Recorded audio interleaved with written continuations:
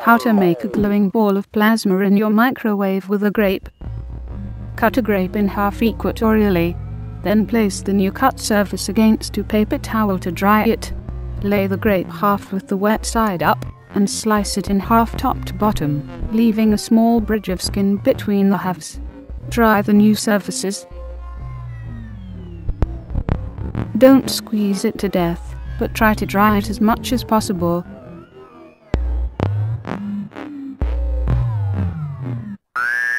Place the grape with the cut ends up in your microwave's hotspot, and turn on the microwave for 15 seconds.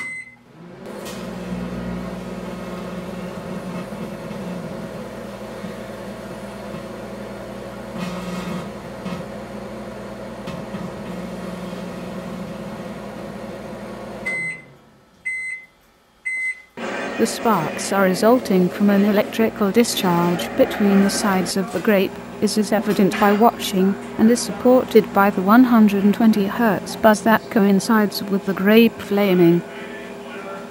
The discharges vaporize the sugars in the grape, and then cause them to combust. The combustion products, if they get hot enough due to the continued electrical arcing, form a plasma.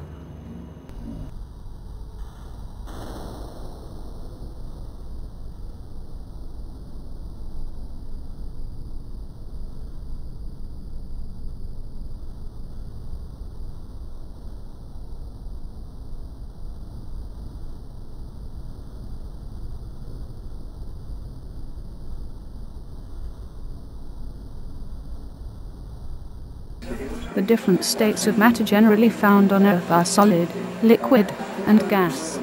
We have learned to work, play, and rest using these familiar states of matter.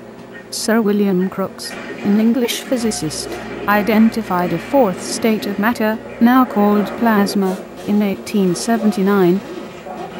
Plasma consists of a collection of free-moving electrons and ions, atoms that have lost electrons. Energy is needed to strip electrons from atoms to make plasma.